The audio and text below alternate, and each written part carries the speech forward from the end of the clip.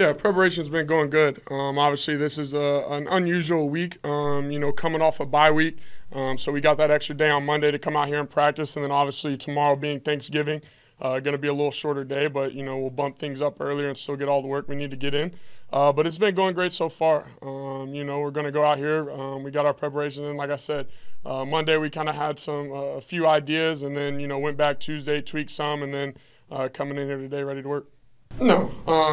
For me, I think at the end of the day, practice games, it's going out there playing free, going out there playing with the sense of, not to mess things up. When you do that, you start to play slow, start to second guess like I've talked about before. And so, just going out there, this next game, playing on Sunday, out here today at practice, playing free, playing with passion. That's something that we talk about as a team, as an offense, playing with energy and passion and just letting that show. Were you starting to second guess? I wouldn't say that. Like I said, I feel like there was a couple things, and whether it was throughout the game plan or whatever, that I would second guess. Like I said, that plays hesitant, that plays slow.